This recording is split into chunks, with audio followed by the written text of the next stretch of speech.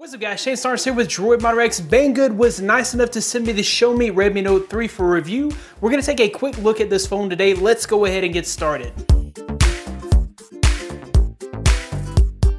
First up, we'll talk about the design of this device. Xiaomi has finally stepped up their game with a full metal build device. This is not actually a fully metal build. You actually have a strip of plastic on the top and bottom of the back, which actually lends to the grip of the phone.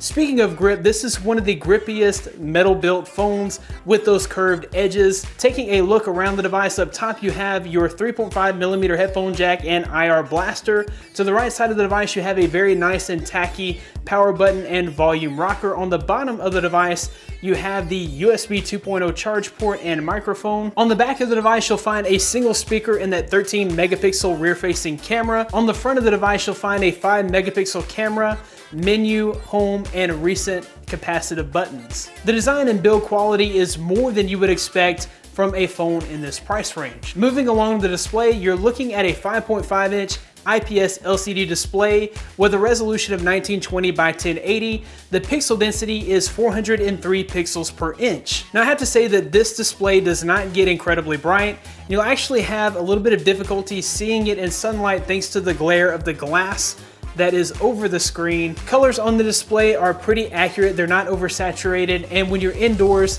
the display actually looks pretty good. Moving right along to performance and hardware, the Redmi Note 3 is rocking a MediaTek Helio X10 octa-core processor, clocked at 2 GHz with a PowerVR G6200 GPU and 3 GB of RAM. My device also included 32 GB of onboard storage.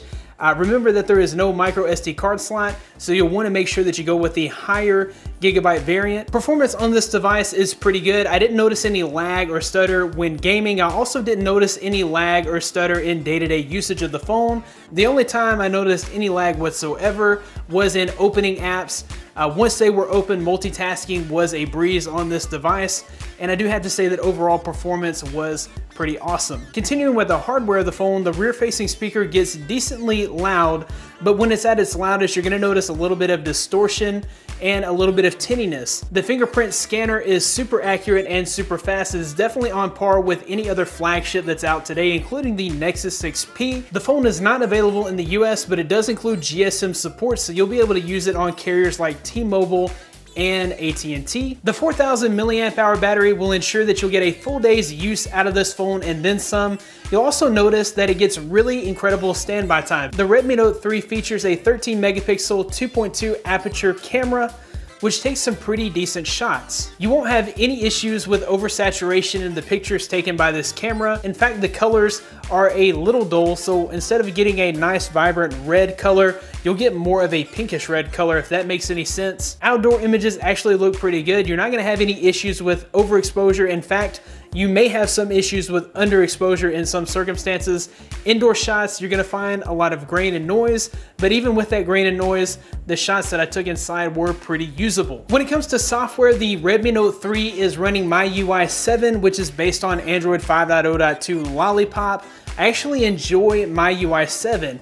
It is the most iOS-like version of Android that is available today. There's no app drawer. The app icons look iOS-y. Even things like the notification panel and the settings menus look more iOS-y than any other skin on Android. Other than that, MIUI 7 on this device is nice and silky smooth, and it looks pretty good. Overall, I have to say that the Xiaomi Redmi Note 3 is a pretty great phone at the price point. For $150 to $200, you wouldn't expect the kind of build quality, display, and even camera that you're gonna get out of this phone. Anyways, guys, that about wraps it up for this video. If you like this video, be sure to give it a big thumbs up. Subscribe to this channel for more content like this in the future. You can find more of me at droidmodderx.com.